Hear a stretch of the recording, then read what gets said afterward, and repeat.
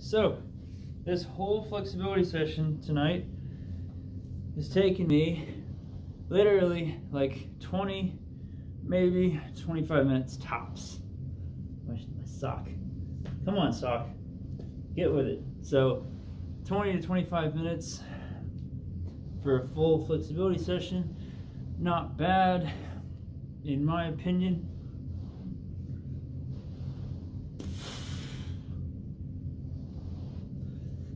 Yeah, and just playing with stuff. You know, not really concerned with whether it's the right or wrong exercise, but just trying to do it. You know, just get in the positions and try to strengthen them, do some contractions, move dynamically, suffer a bit, see what you can get.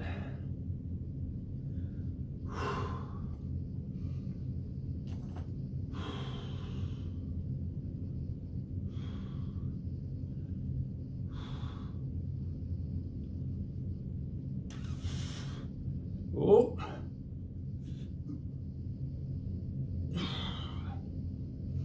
Yes, sir. All right, I'll take it.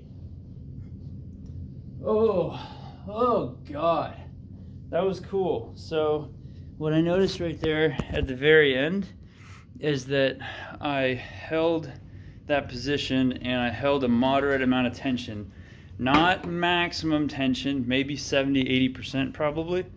And I just tried to sustain that constant effort. And for me, I need to look at the camera. That felt really good. Basically with middle splits especially, in a lot of these positions, you'll find that when you contract the stretched tissue, the longer you hold the contraction, the easier it is to sink into the position, and you kind of want to have a combination of like pumping the opposite side. So I pumped my internal rotation, which is kind of like this position, and yeah, and then I pumped the outside, the A-B ductors a little bit, yeah, and I did those slides. I tried to squeeze the outsides of my legs to pull myself down.